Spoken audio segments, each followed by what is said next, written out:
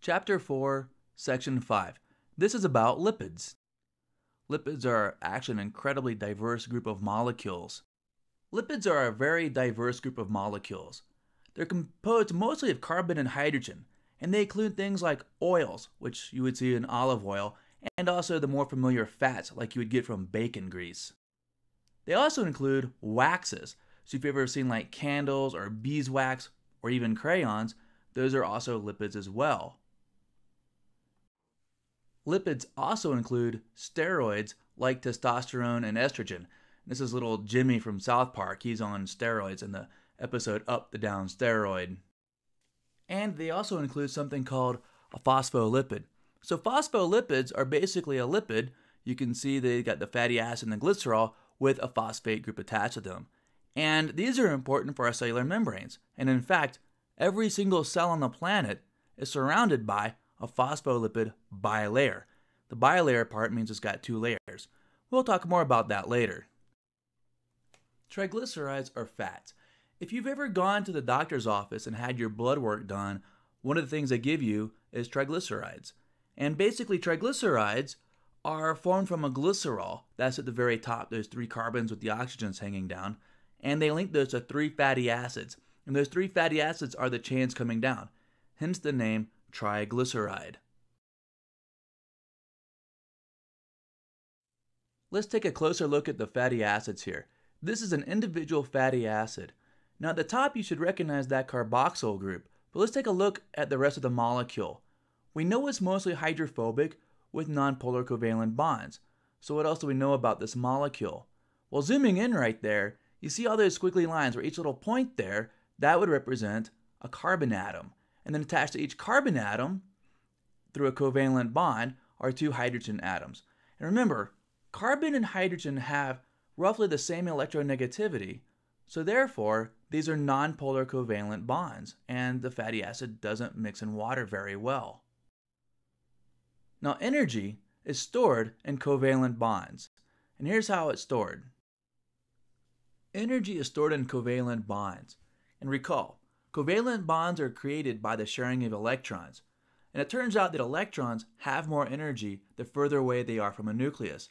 So when you have nonpolar covalent bonds, the electrons are being shared equally between the two nuclei of two different atoms. So between carbon and hydrogen, when they're covalently bonded, those bonds have lots of potential energy. This is different whenever you're covalently bonding oxygen to hydrogen or oxygen to carbon. These are polar covalent bonds. In this case, the oxygen is way more electronegative, so it pulls those electrons in, and as a result, it holds those electrons more, so it has less potential energy. We're familiar with this on an everyday basis. Whenever you look at natural gas is basically a lot of carbon and hydrogen. That's why we call it hydrocarbons. You take a match to natural gas or gasoline, and that's enough energy to immediately break those bonds and form carbon dioxide and water. And it's easy to break those bonds because they have a lot of potential energy in them. In contrast, water actually has very little potential energy. And the reason why is when oxygen is covalently bonded to hydrogen, the oxygen is much more electronegative, so it's holding onto those electrons very tightly. So when you throw a match into water, the match simply goes out. And the reason why is because the match does not have enough energy to break the covalent bonds holding water together. Okay, you probably have heard of different types of fats, good fats, bad fats, essential fats. Well, there's a reason. All fats are not the same. There's the good. These are the unsaturated fats. There's the bad. Those are your saturated fats. And we have the ugly, which are the trans fats. Okay, so unsaturated fats, they are healthy. And you get these from olive oil, and you get them from mixed nuts. Those are great sources of unsaturated fats. And a couple of them are actually required in our diet. So, what do the unsaturated fats mean? Well, it turns out that they have double covalent bonds. Now, because they have double covalent bonds, if you take a closer look there, you realize that they are not saturated in hydrogen. So whenever you have a double bond, you're actually losing two hydrogens. And that's important for two different reasons. One, as long as you have less carbon and hydrogen, you have less energy.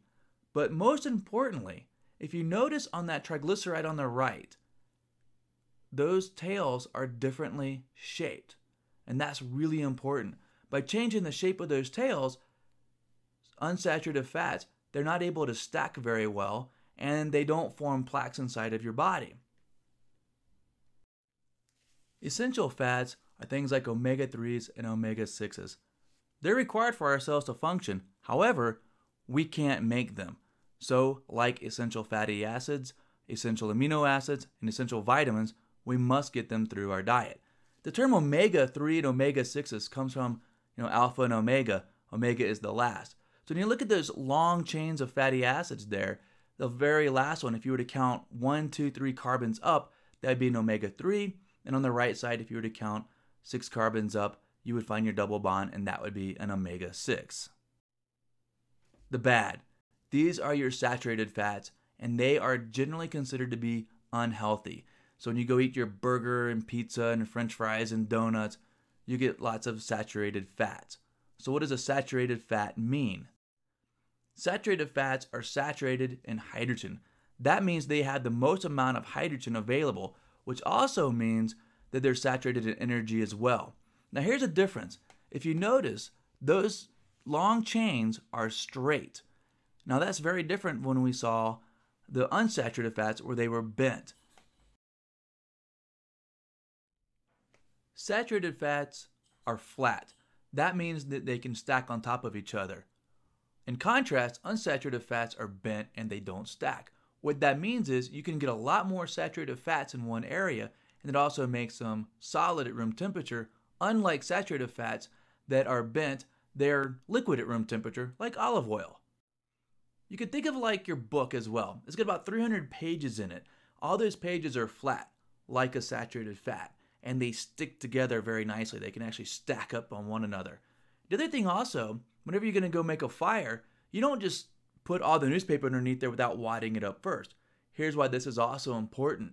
Saturated fats will stack together, but it also gets it harder for our enzymes to break them down.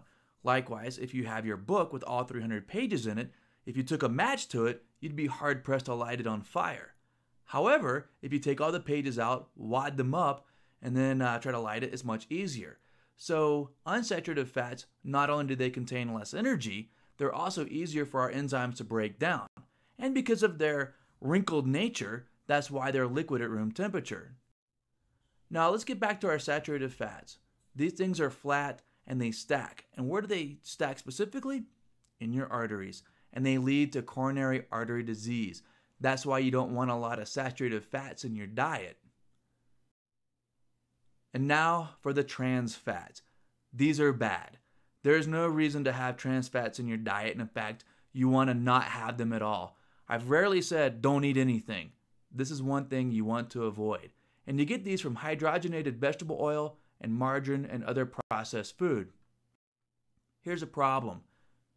Trans fats might be unsaturated, but look at the shape of that fatty acid tail on the right. It's linear. It's straight. They look like a saturated fat. Now here's a kicker. 2 double bonds are harder to break than a single bond. So as a result, trans fats also look like saturated fats, and they're harder to break down for your body. So they're a real problem for people for causing heart disease. Okay, next thing. Let's talk about cellular membranes. Every single cell on this planet is surrounded by a membrane. And in fact, when we start talking about organelles inside of our cells, those membrane-bound organelles also have cellular membranes. And they're all made up of something called a phospholipid. And if you look, you'll see there's a phosphate group and your fatty acid tails. And one thing you should realize looking at that phosphate group at the top, it is hydrophilic, whereas the fatty acid tails are hydrophobic. That means that the outside of a membrane is actually hydrophilic and easily interacts with water, and they turn around to the inside, forcing the fatty acid tails inside the membrane, and so the interior is hydrophobic. Here's another example of a cellular membrane. They're very complex. If I were to take a cellular membrane and separate it out by the phospholipids and the proteins, by weight, A cellular membrane is 50% proteins. Other groups of lipids include sterols, which include the cholesterol, estrogen, and testosterone. Now they look very different from other things we've been looking at, especially the triglycerides, but they are also mostly carbon and hydrogen. Now estrogen and testosterone are types of signaling molecules. They're also a steroid. If you take lots of testosterone, you're going to get a lot bigger. Like these guys here, they're part of our anabolic steroids. You probably have heard the word anabolic. Anabolic means building.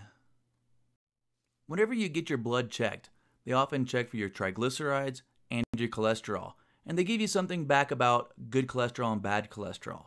Well, it turns out that there's really no such thing as good cholesterol, bad cholesterol. But let's back up here and talk about this cholesterol molecule. Every single cell in your body has cholesterol in it. It's made from your liver, so it has to be transported from your liver to your cells, and then from your cells back to your liver.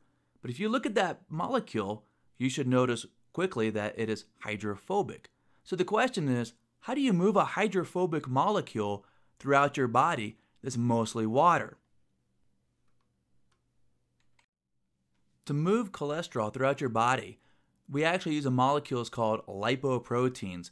These are proteins that have some hydrophilic part that can interact with your blood, and especially the water in your blood, and with the cholesterol to move them throughout your body. And there's several different types, but broadly speaking, there's LDL, which is your low-density lipoprotein, and there's your HDL, which is your high-density lipoprotein. Let's begin with the LDLs, our low-density lipoprotein. These are what we call the bad cholesterol, and they're associated with increased risk of heart disease and poor lifestyle. So if you're not exercising and eating a lot of crappy food like hamburgers, french fries, pizza, and other processed foods, you're going to have higher LDL levels. And like I said, these are associated with people that are often obese and have more risk of heart attacks. And basically, they just don't live as long. The HDLs are the high-density lipoproteins. In general, we call these the good cholesterol, and they're associated with a decreased risk in heart disease and healthier lifestyles. So people with higher HDLs often have more plant-based diets, and they're exercising more. And typically people with higher HDL levels, they have lower heart disease rates, lower rates of heart attack, and they live longer.